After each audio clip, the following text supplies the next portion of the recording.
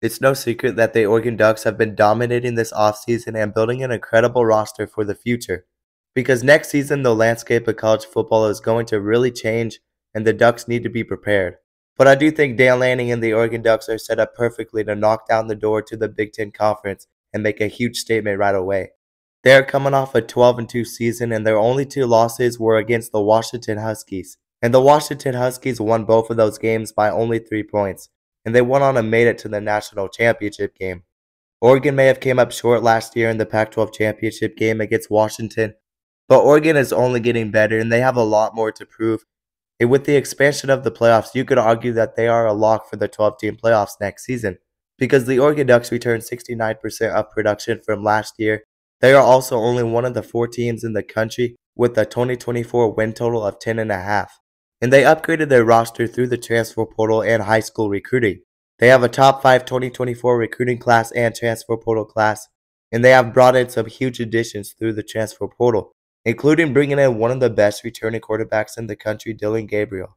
And they add Dante Moore to be the backup as well, and he was a 5-star recruit out of high school, so they got 2 of the best quarterbacks from the transfer portal.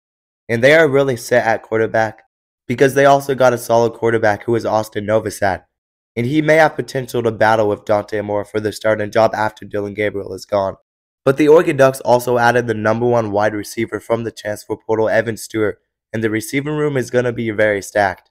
They also added many key additions in the secondary: Kobe Savage from Kansas State, Cam Alexander from UTSA, Brandon Johnson from Duke, and more recently they added Peyton Woodyard from Alabama.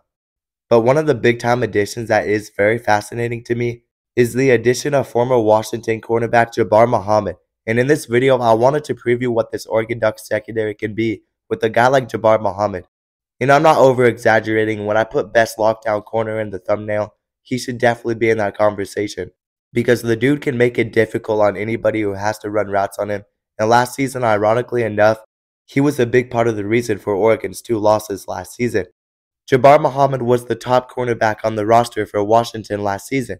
He started all 15 games for Washington last season, and he was also an All Pac-12 second-team player in 2023.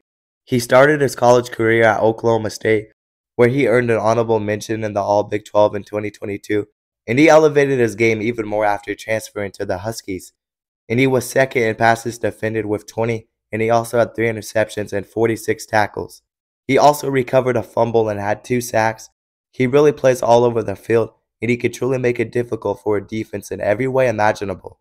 And it doesn't matter if he's chasing down a quarterback and wrapping them up at the ankles, or locking down the #1 receiver on the opposing offense, because throwing a one-on-one ball with Jabbar Muhammad at cornerback is very dangerous.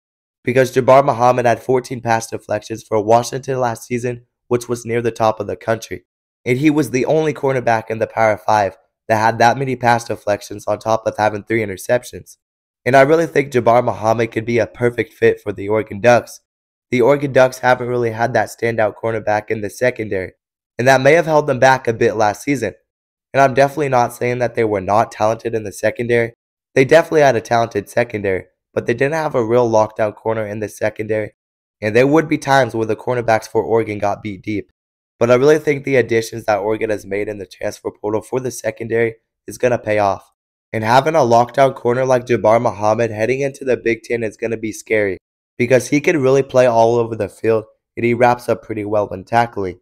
So he is not just your average cornerback who just stays back and doesn't like to get involved, because he can really do it all, and he could be a nightmare for Big Ten offenses. Jabbar Muhammad was very open about his decision to transfer to Oregon, and this is exactly what he had to say about transferring to Oregon. For the last year of my career, I just think it's the best fit for me. It's a stable situation, and I get to play with the defense and head coach, which I've never done before. Just the ins and outs of the scheme is going to put me in a position to make plays. Just Oregon, just knowing what kind of market Oregon had up there, they're going to market you. They're going to do a good job promoting you and putting you out there. Just putting myself in the position to be drafted next year and just being able to play at the next level. Muhammad chose Oregon from a top group that also included Texas and Alabama. While he visited each school, he had a feeling it was going to be Eugene-bound based on the relentless effort from the coaching staff. Throughout the whole process, Coach Dan Lanning, he was FaceTiming me. Coach Toast was FaceTiming, Coach Hamp was FaceTiming, and all these guys were calling me, telling me their plans for me.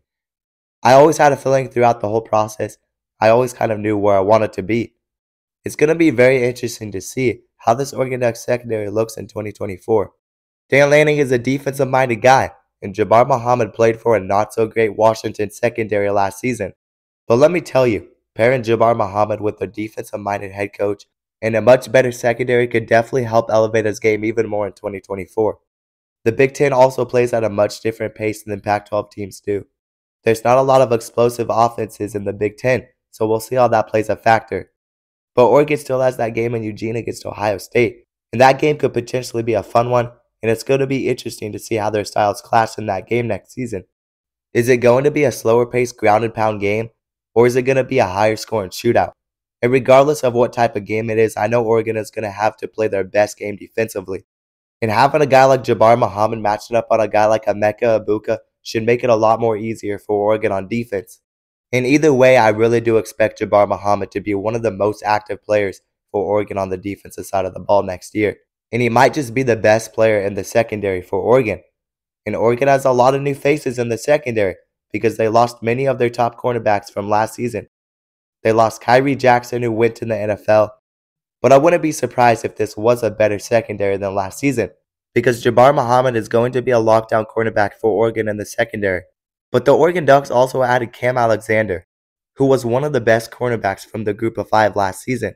And he doesn't get talked about a lot, but Oregon also added Kobe Savage, who was a highly productive safety for Kansas State last season. Oregon also returns Tysheem Johnson and Dante Manning, who were both very productive players last season. But Oregon also has some younger cornerbacks in the secondary like an Aaron Flowers, who really impressed in the spring game. And he does make Oregon a lot more deeper in the secondary. This is a very talented secondary in my eyes, and people may just be underestimating how good this secondary for Oregon could be in 2024. I'm definitely excited to see what they could do with a defensive-minded head coach like Dan Lanning. Dan Lanning is one of the fastest rising coaches in all of college football, and year 3 for Dan Lanning may be a big year, because if there was any Oregon team that could win a national championship, then it could definitely be this team.